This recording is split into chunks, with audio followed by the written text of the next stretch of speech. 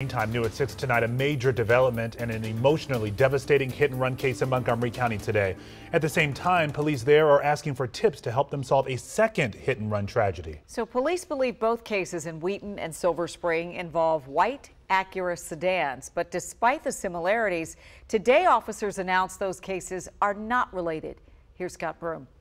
Montgomery County police say this morning they found the car, but not the driver, that they believe killed 52-year-old Ron Franzese, who was walking on the sidewalk near his home on Randolph Road Friday evening.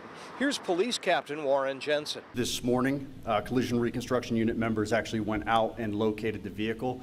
I don't have any information on the driver or anything yet. We're literally working on that as we speak. Police did not reveal what led them to the car or where it was found, but it was a white Acura TL sedan, just like the one police tweeted that they're looking for in a second hit-and-run case that happened here on Veers Mill Road early Monday, sparking questions and speculation. Could it be the same driver?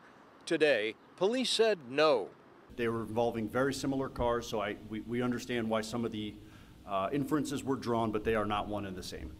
Which leaves the family of skateboarder 26-year-old Jacques Price devastated, because while there's been a breakthrough in the Randolph Road hit-and-run that happened Friday, the tragedy that took Price's life here on Veers Mill Road early Monday remains a mystery. Marcus Glivings is Price's father. He was, one of the best sons you could have. I was very proud of him.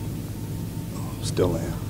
And just trying to process everything. We just want justice to be served and find the person that did this.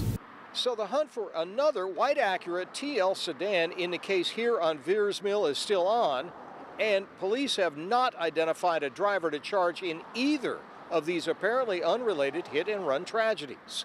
In Montgomery County, Scott Broom, WUSA 9.